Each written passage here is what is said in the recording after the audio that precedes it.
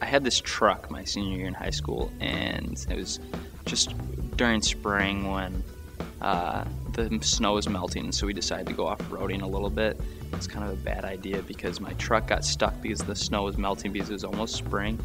My truck sank all the way down. I couldn't get it out. There's a school there, so they had to delay the end of the school day, and my pastor had to come tow my truck out of the snow, and that was probably my most embarrassing moment. So I lived on a lake my entire life, so I love the sound of boats and jet skis. I like the sound of like nature, and that's kind of contrary to the boats, but like cinnamony smells, like Christmas time smells, pie baking and the cinnamon, like holiday smells. Those are good.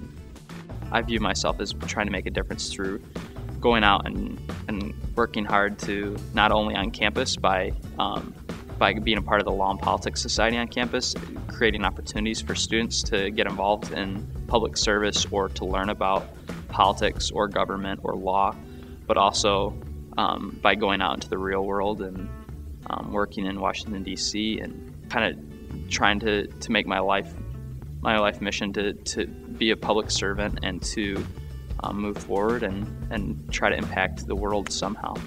You hear a lot of people talk about it, and everyone's kind of like, what is the concept? The concept is, to some people it's just a plaque, but to me it's kind of like a mission statement for life. It starts off and it talks about, we're going to be lifelong learners and we're going to be a community of learners, but then you also go into the fact that as Christians, we want to be dedicated to the perspective of Jesus Christ, and that doesn't mean that we're sticking our heads in the sand or anything, and that means going out and you work hard to change the world and make it less like what it was and more into what it could be.